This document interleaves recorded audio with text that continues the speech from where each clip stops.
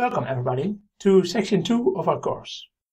In this section we are going to discuss the iris dataset and you are going to make your first neural network.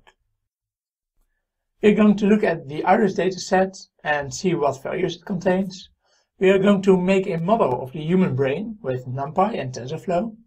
I will demonstrate backpropagation and introduce the concept of overfitting your datasets. And at the end, we will evaluate how well our first neural network is able to capture this data. In video 2.1, we will take a look at the iris dataset.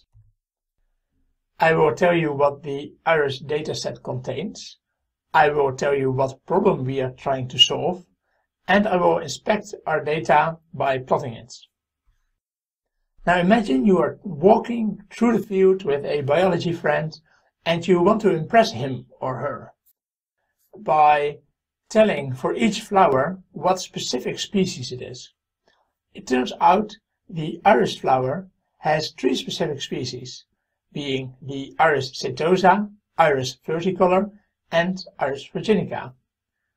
Now, from the looks, they might be a bit difficult to separate, but this problem has been well studied for a long amount of time, and a biologist measured several factors, being the length of the sepal, which is the hanging leaf, the width of the sepal, the length and height, length and width of the petal, which is the upstanding leaf. And they have been collected by Ronald Fisher in 1936. And for each species of iris flower, he measured these things for 50 flowers per species. So he got a collection of data of 150 points.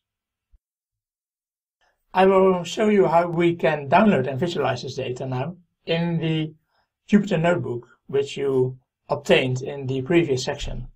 Now I started by importing matplotlib and using this magic command matplotlib inline to be able to draw all the visualizations in our Jupyter Notebook.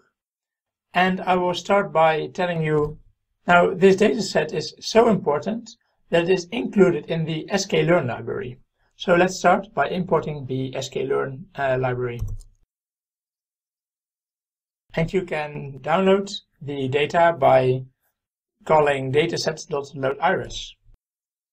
Now if you print this data, you see that we have a dictionary with feature names.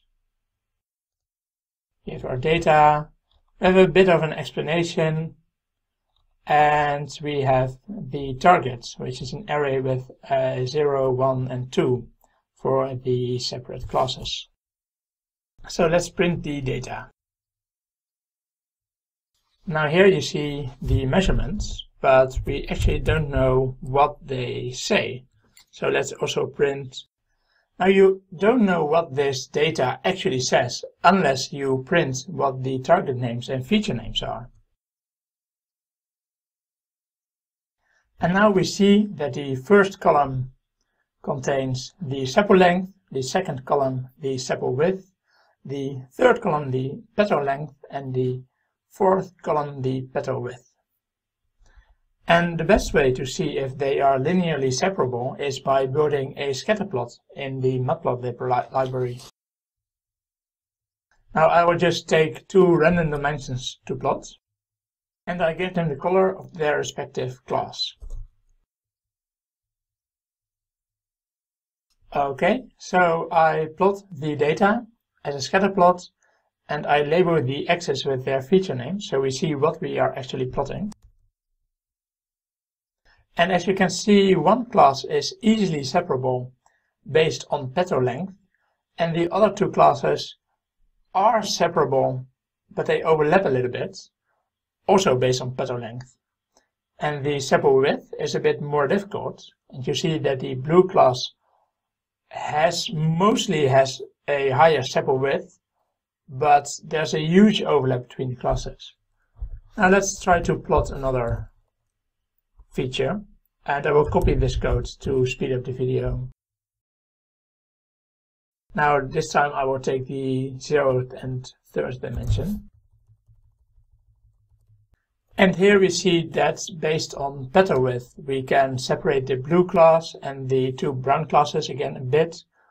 And sepal length is a bit more difficult. There's a big overlap, especially in the middle, around 5 till 7 centimeters. But it might be interesting to look at it. Okay, so now we downloaded and visualized our data. And we now know what our dataset contains. And we discovered that there's an overlap between two categories, which we plotted as the two brown colors. But we should be able to see the difference between two categories easily, only based on the pattern length, for example.